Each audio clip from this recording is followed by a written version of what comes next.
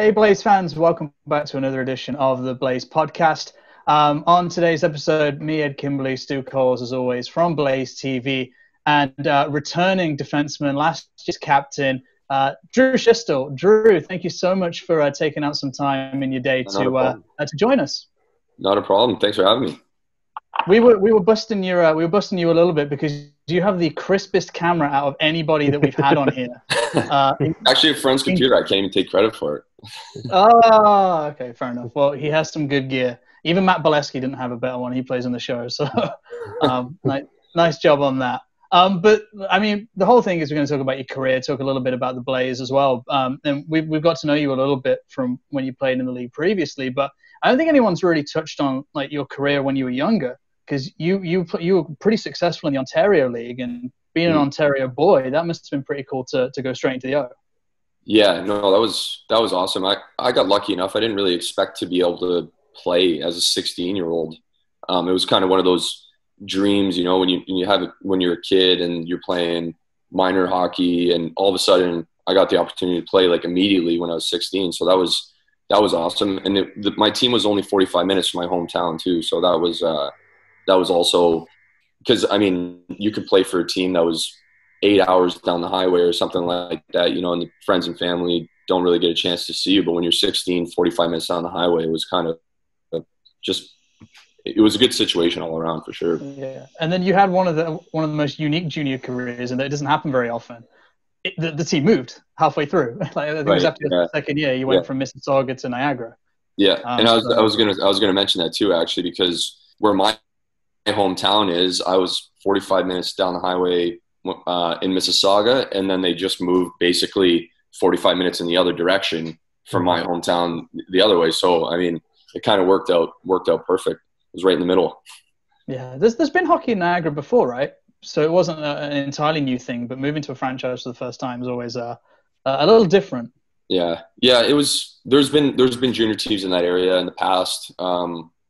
Junior teams, I guess they move around quite a bit. But yeah, no, they're doing really well there now too. They built a new rink.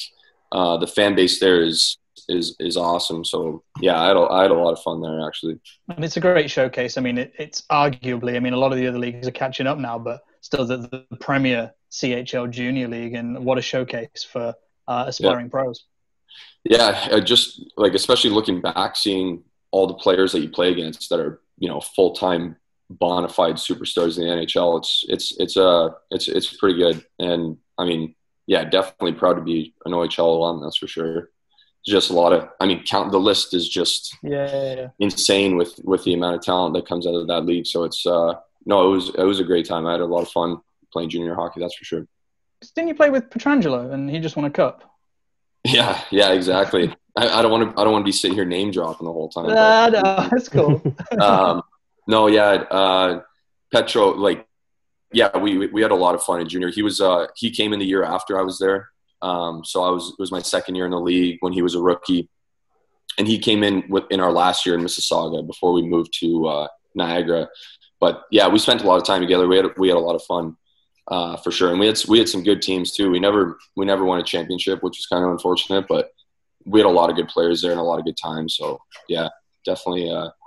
He was a good guy, and I played with a lot of really good players. So it's the list is endless, really. Yeah, there's some Blaze alumni on there. Justin DaCosta. Oh, is that? With us for years. I didn't even realize that. Yeah. He played with us. He won a cup in 14-15, and Chris Lawrence played briefly. I don't know if you remember him. Yeah, no, I played with both of them. Yeah, DaCosta was he was an overager when I was a 16-year-old. So he was 20 when I came in as a 16-year-old, and Lawrence as well. He was there. He was in his day. He was an unbelievable player too. He's like big guy, crazy long reach, good skill. Good, like he just kind of had it. He had it all too, and you know, it's kind of surprising the way his career kind of went, because when you talk about all the tools, he literally had everything you could ask for. So, and a really good guy too. He was from just down the street from me as well. He doesn't live too far from here actually. Hockey's a small world, man. I didn't know that. I just thought I'd look back to see if you played with anyone who played for the Blaze, because I don't remember doing that research for a while, so I thought I'd refresh. The hockey world really is a small world. You always run into somebody, that you played with or that you grew up with. And it's cool in that sense. You know what I mean? It's a pretty tight knit community. Everyone is always, looking out for each other, and, it's just, it's fun. And it's cool as well because you got drafted by Buffalo, which is literally just across the border from Niagara. So they must have had a real good look at you, and they took you in the second round.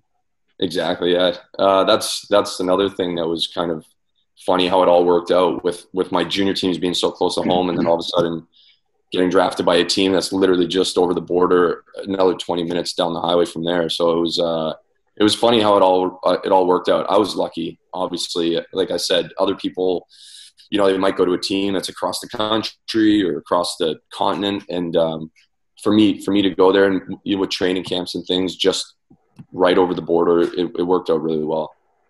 And what was that like? I mean, the second round's something to brag about. You're not in the basement. You're not just getting a phone call the next day. That's a big deal. How was it for you, man? It must have been cool.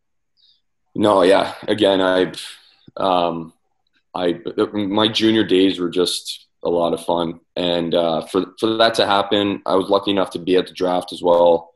It was down in Columbus the year I was there, and I went down with my family. My agent, kind of everyone else was down there at the time, and to just be around there, and you're doing the interviews with the teams and before the draft, and the whole process was amazing. So I went higher than I was expecting to, which is nice. So that was a surprise, but yeah, that whole experience was amazing. I'm glad I got the chance to go down there and do it, because a lot of people that get drafted, they're not in the building. They might just get a phone call when they're sitting at home, but to be actually in the building it's a pretty special thing for sure.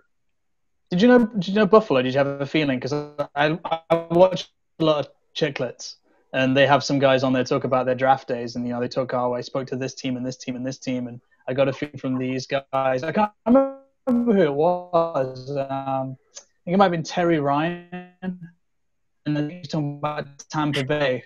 And they say, we're not interested. You want to know about one of your teammates. So they interviewed another player just to talk about someone else.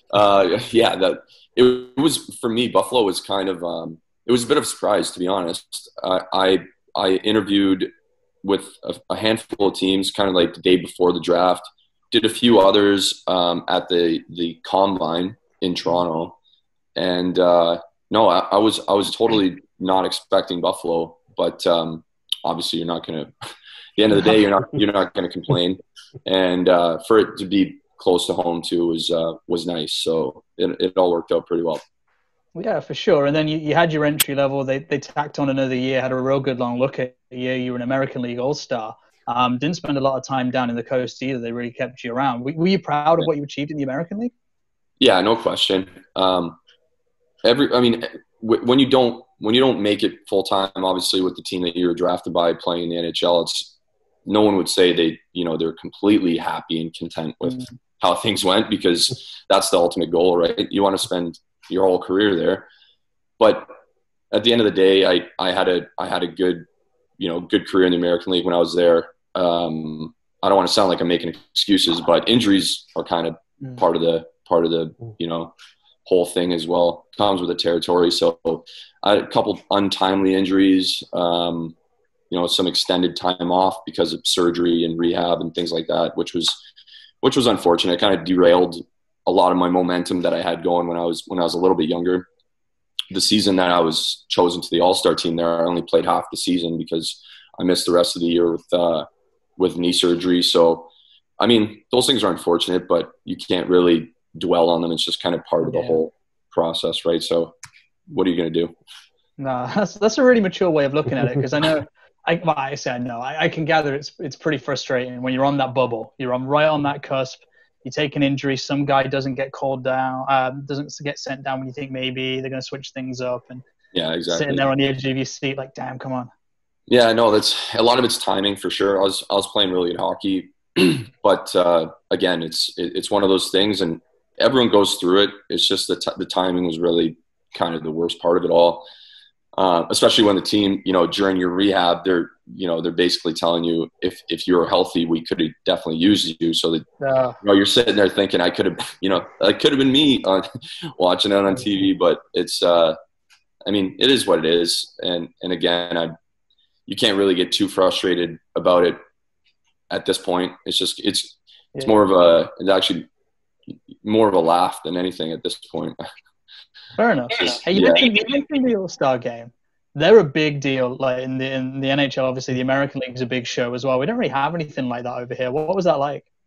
Well, the thing with that too is, so I was chosen to the team, and then I was injured like a couple of days after that, so I didn't even actually get to play in the game. I was hurt right before the All-Star weekend. So I was supposed to go there, and instead, while I was waiting for surgery, I just decided to book a flight and go down to the Bahamas.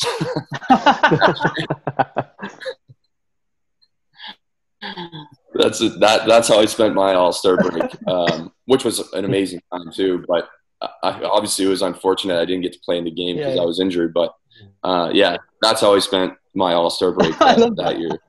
But that was a good time too. Yeah, I just called my coach and I said, "Listen, if I'm going to be out the rest of the season, do you mind if I just kind of skip on the weekend and book a flight? And I'll see you in a week." I love that. It was a nice way to kind of decompress and get the frustrations out after basically being told your season's over. So blew the knee out, missing the All-Star game. I'm going to get some palm trees and a cocktail. Exactly. I'm going to go sit on a beach. Yeah, attaboy. Were you one of the guys that hit the vet system and then thought, I want to play some more, and then Europe is usually the next call? Right? Yeah. You kind of get to a point when 82 game seasons, and I just wanted to change the scenery, and I had a good opportunity going over to Germany my first year in Europe. So, and I was actually playing with a couple guys that I spent some time with in the American League as well. So I played with guys that I had already known. It was a good, comfortable situation there. So, I just got to a certain point where I said I need to change. So glad I did it. Definitely. Like, my whole experience in Europe as well has been the cultural, change. I love moving over to Europe. So yeah, definitely no regrets doing that. That's for sure. You had quite a mix of scenery as well, playing in the EBA. At the EBL, you're playing a lot of mountainous towns. You played Norway. Scandinavia is a beautiful part of the world, obviously. In Germany, naturally, and then over in the UK. So you've got a good mixed bag there. Yeah, I've kind of covered the whole, all of Europe, spanned the whole map pretty much. Yeah, because when I was in the Austrian League, being in Hungary, it's the easternmost team in that league. So when you're traveling from there basically to anywhere else, we go to northern Italy. There was a team in Slovenia, in the capital there in Ljubljana for a little while. Where else? Obviously all over Austria. But there's a team in southern Czech Republic too. So that's a really cool league where you get to see a lot of the surrounding areas, and like you're saying, you're traveling through the mountains constantly. You wake up on the bus, you look at the window, and it's just like a postcard. It's pretty amazing. So yeah, that was a lot of fun. But I'm going to type up some PR for a press release a couple of seasons back. Before I think you went to Norway instead, or it was a mid-season trade, and then you ended up in Cardiff. Yeah. So you were close to coming to Coventry quite a while ago, and it never quite worked out. Then, do you remember that? Or yeah, no, I do. It's I spoke with Stewie. Yeah, one of the summer before I came to Cardiff, and I mean at the time it just didn't work out, but I was really close actually, and obviously having the opportunity with the school package and the way Coventry University treats all the players is top notch. So I'm super glad that I came to do that. That's another huge thing that Coventry, just the organization plus their partnership with the school, they do amazingly well. So that was definitely a good call on my point. I agree. Stu, I'm done talking for a little while. I'll let you get in. Yeah, my turn. So Ed's just mentioned about you. So you were talking to the Blaze, but you ended up in Cardiff, and you had a pretty successful time there. Obviously, sort of picking up the playoff win with Cardiff. Yeah. But one of the retro games was the game where Cardiff came to Coventry on the last game of the season and lost that title. What was that sort of feeling from a Cardiff perspective? Like, coming so close, but then losing on the final. Yeah, that was strange. Just obviously because the way that the league works and the emphasis on the league being the most important trophy, which is awesome. I think it was my first year, so I was just starting to really understand how much it meant to everybody and how important it was. And to lose in that fashion, it was just, it was unfortunate, and everyone was pretty bummed, as you can imagine. I think we were tied on points, and we lost on regulation wins or whatever it was. So that was strange, and it was unfortunate. But I mean, what are you going to do? But I mean, going from there, how do you then pick yourself up for the playoffs? I mean, like you said, it is. It's in the UK at least. It's not seen as quite the most important trophy, but it's still a trophy that's there to be won. Oh, for sure. It was pretty easy. Everyone was just really looking forward to kind of redemption. Everyone was enthusiastic. No one thought like, okay, the season's done, we missed our chance. Like there was none of that. And that playoff weekend, and it's super unfortunate, obviously, with the way this past season ended, because I was telling the guys, like, the playoff weekend is a unique thing that you don't really get in any other league. And that was a hell of a time. Like we had a great time there, having the teams like kind of staying in the same area, and you're watching the game before you, and everyone's just kind of around the arena. So that's a really cool, unique thing that no other league has. So we had a great time, and I wish things turned out obviously better with COVID and everything. We had the opportunity to do that this year. Hopefully we can get there next year, but that was an awesome time. Yeah. Roll on a short while, and then Danny Stewart picks up the phone, gets in touch, and you come on over to Coventry. What was the attractive proposition about moving to the Blaze? Yeah, I kind of touched on it a little bit before, just with the uni aspect, and that, to be honest, that was kind of the big element to me coming over in the first place. But I mean, in terms of the organization, I heard nothing but good things. I had spoken to other people that had played in Coventry prior, and Stewie, in my opinion, he's probably the best coach in the league. He knows his stuff. He's passionate. But he lets the guys kind of do their thing. You can tell he's genuine, and just that kind of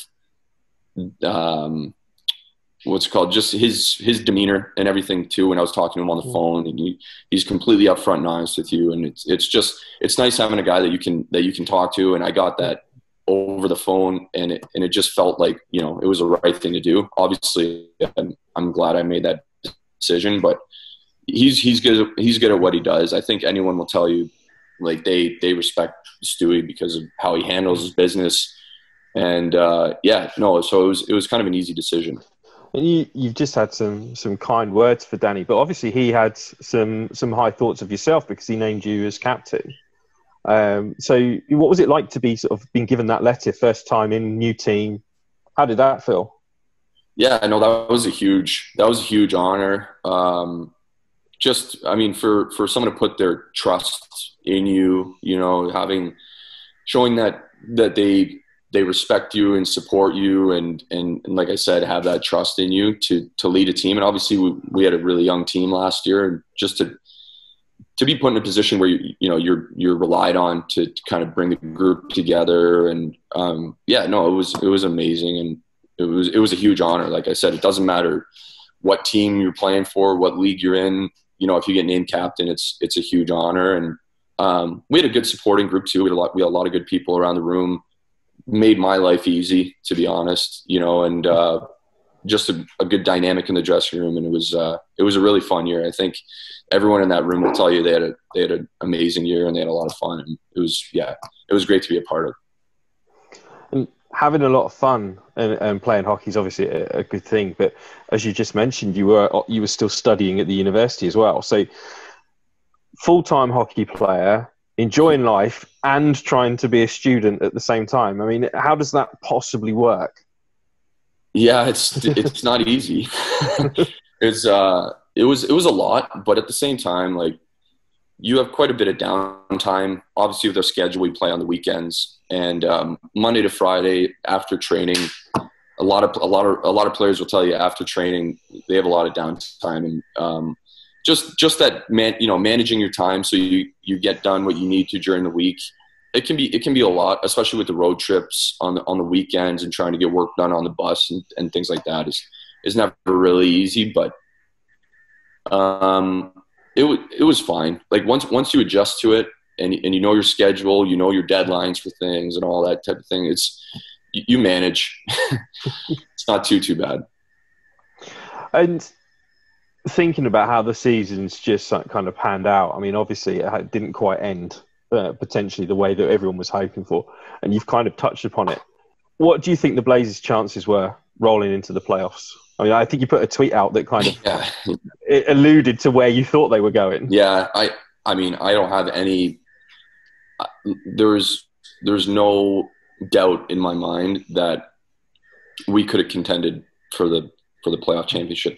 I mean, we were the hottest team hands down in the league, and I'm sure the bigger clubs they didn't want to play us. Like we literally rolled over everybody over the last. I mean, I think we lost one game in regulation from New Year's, the Belfast trip.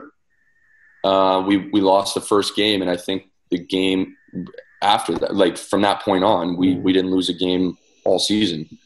So I don't think anyone wanted to play us at that time. Obviously, Motter was he was on fire, and so was everyone else. Everyone was contributing, and again, it was a lot of fun. I don't think anyone really wanted to play us.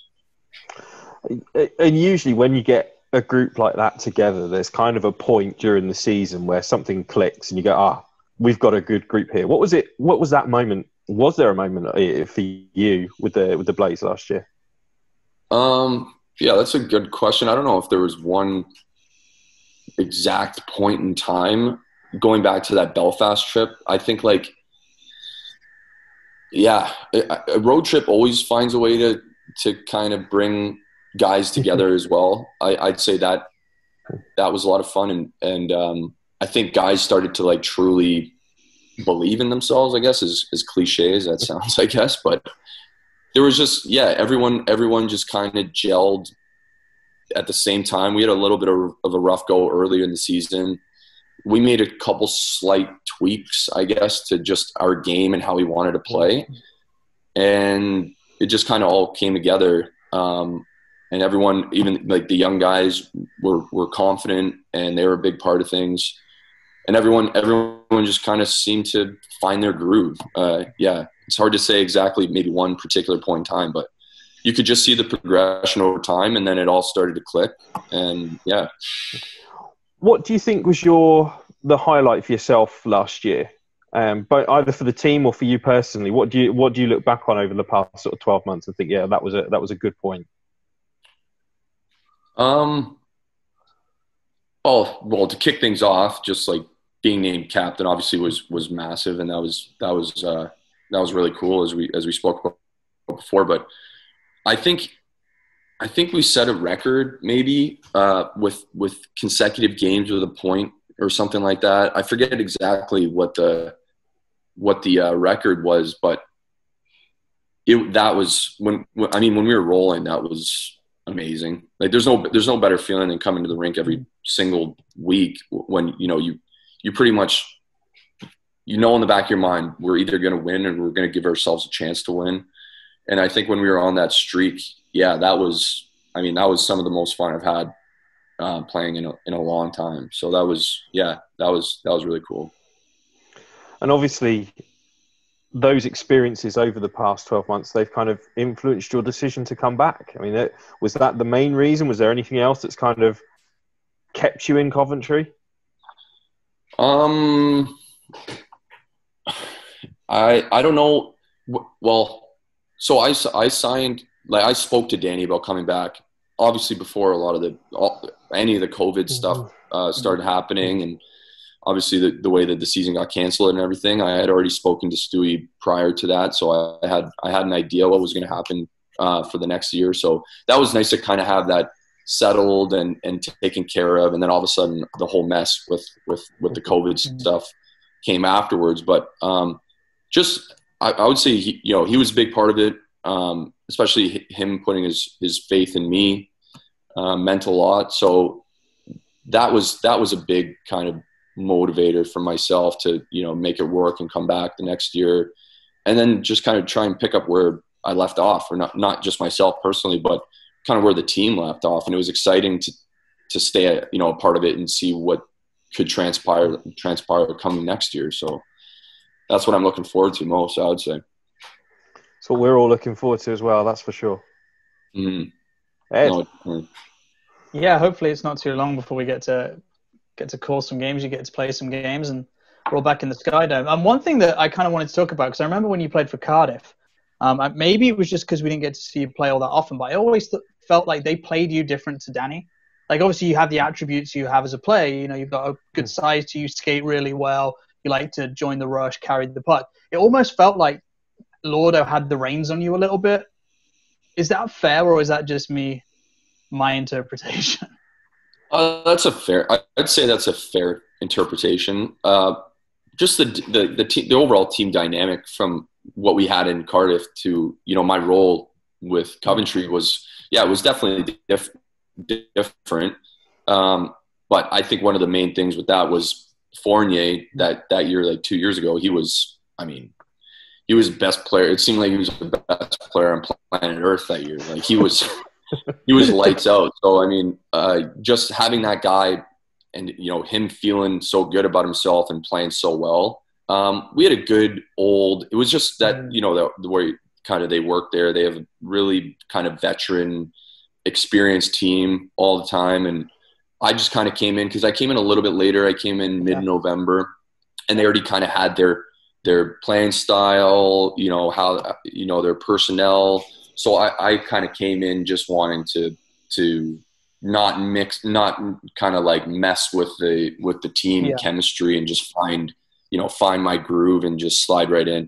So no, it was a great year too, but definitely kind of the dynamic with the team and the personnel and all that was a lot different than when I came at the start of the year in Coventry. And then my responsibilities were obviously a lot more with Coventry when I came in. So. Because you have that all three zones mentality to your game, you can clearly see that. And this hockey club this year was great in all three zones. I was going to talk about scoring, and then I was thinking about transitional play, because when our transitional play clicked in kind of November, I think it was maybe early December, that really gave us such a boost. Zone entries were massive. The line chemistry seemed, I think Yanni got back from injury, and kind of a lot of things ran through him on that top unit, and it just looked effortless at times.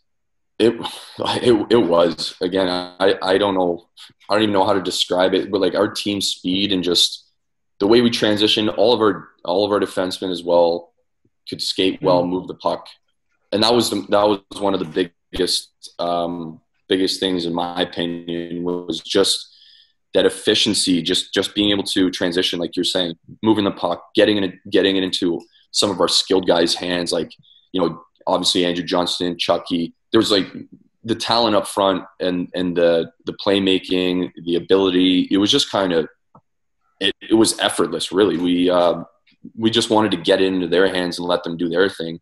So the quicker we could do that, and the quicker we could get out of our own zone.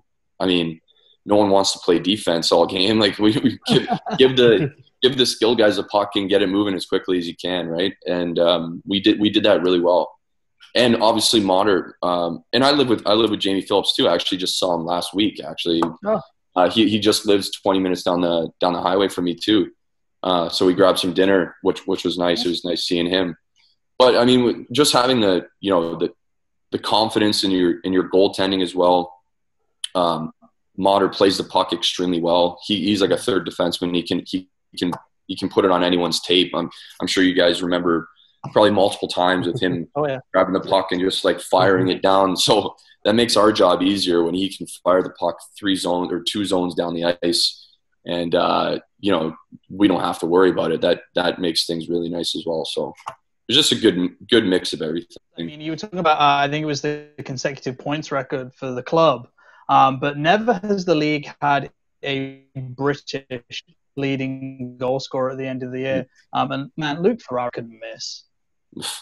Yeah, you talk about goal scoring ability and shooting the puck. His release, like that's just one other player, obviously, in a whole lineup of guys that had awesome years, and you got to give him so much credit. He, again, when he got the puck on his stick, it was in the net. It was automatic.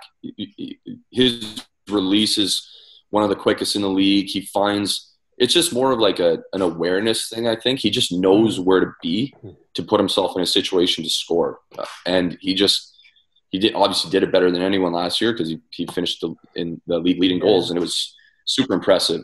Brit or not, like I know people say, a Brit has never led the league in scoring, but I mean, he has top-notch ability regardless of where he's from. You know what I mean? Yeah. It's just there's no denying that. So yeah, he had an unbelievable year, and he deserves all of it for sure. And you've had to cover him too. It's really interesting what you said about he always finds those pockets of space. And I always talk to people about the tactics of hockey. I say hockey is all about space. A lot of professional sports are, but hockey is commanding and taking away key areas of space. Mm-hmm. And having that ability to cause defensemen nightmares is sure. essential. Yeah, when a guy like that is kind of in your peripheral, when you're defending something like that, and if you give him an inch and someone gets him the puck, and it could be in your net, that's on defensemen's minds all the time, excuse me. So it's such a talent. It's hard to come by. You don't always get that. Some people might have the natural, maybe shooting ability, but the ability to find those areas and be opportunistic. He's a super opportunistic guy, and he just takes advantage of every chance he gets. And it seems like every single time he got the chance, it went to the net. So I'm glad he's back. That's for sure. We are too. Yeah, we are too for sure. I don't want to defend him. No, and that's probably the best seal of approval you can get from any elite league defenseman. I don't want to have to cover him. Exactly. Drew, I can see why you're the captain. I mean, we don't know each other that well, but you're one of the most level-headed guys I've spoke to on this thing. But you must be really excited and a bit restless to get back on the ice, because I know it's been a longer layoff than most people are used to. Oh, for sure. It's a crazy long layoff, and it's hopefully it gets sorted sooner rather than later. And I'd like to get back on the ice and kind of get back into the routine, into the swing. Like, hockey players are super. A lot of athletes, I guess, they like their routine, and they like the same, as boring or monotonous or whatever it is as you want to call it. Like I think they actually do appreciate that training. You get there at a certain time, you're out of there by a certain time, and it's kind of like the schedule's set. And when there's a lot of uncertainty right now, hockey players get a little. I don't know. They go a little bit crazy. So I think everyone wants to kind of get back into what they always wanted to do. For sure. Stu, have you got anything else you want to close on, or? No, just really glad to have you back, and just hoping that we can get it all done and dusted and some ice hockey played sooner rather than later. Yeah, exactly. I think we're on the same page with that. For sure. Drew Schiestel, thank you so much for doing this. Honestly, really, really appreciate it. We're looking forward to seeing you back in the Midlands. And guys and girls at home, thank you so much for joining us again. And hopefully we'll see you all soon. Yeah, thanks for having me, guys. Appreciate it.